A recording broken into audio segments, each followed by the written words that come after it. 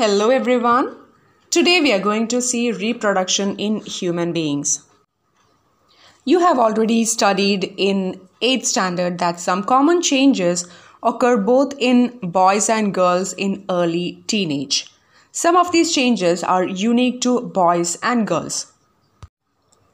During this stage, the reproductive tissues begin to mature, and we call this period as puberty. During this stage, the reproductive organs start producing the germ cells. For sexual mode of reproduction to take place, germ cells from both female and male should be released and fused. For fusion to occur, both individuals should participate in mating, and transfer of germ cells should occur from one body to the other.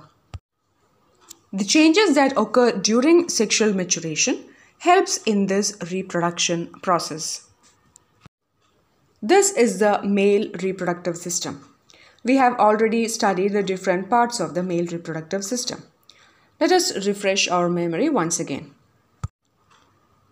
The male gonads or the testis starts producing the germ cells or sperms.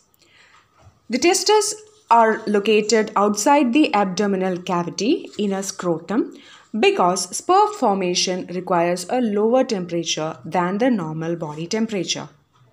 The testis also helps in the secretion of the male sex hormone known as the testosterone, which regulates the formation of sperms.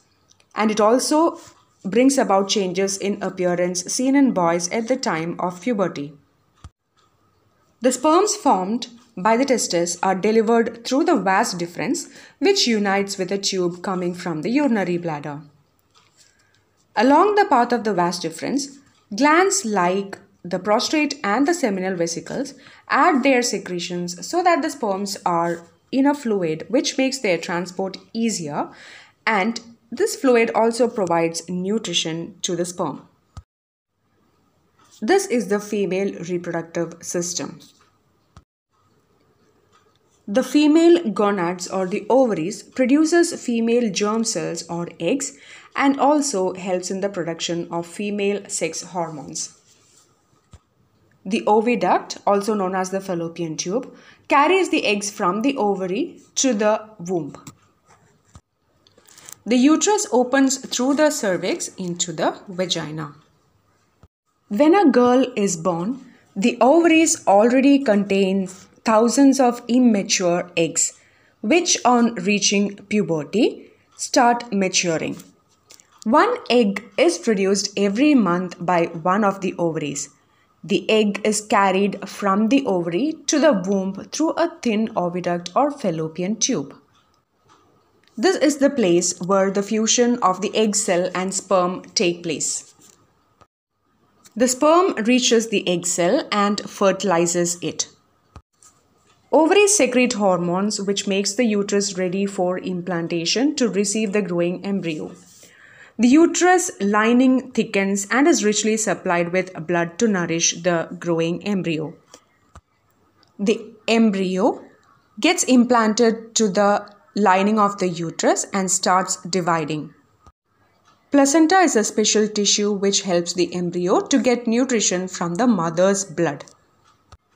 Placenta has villi which provide large surface area for glucose and oxygen to pass from the mother to the embryo. It also helps in the removal of waste substance. The development of the child inside the mother's body takes approximately 9 months. This period is known as the gestation period. The child is born as a result of rhythmic contractions of the muscles in the uterus. This process is known as parturition. Let us see what happens when the egg is not fertilized. As we already said, the uterus prepares itself every month to receive a fertilized egg. If the egg is not fertilized, the thickened lining slowly breaks and comes out through the vagina as blood and mucus. The cycle takes place roughly every month and is known as menstruation.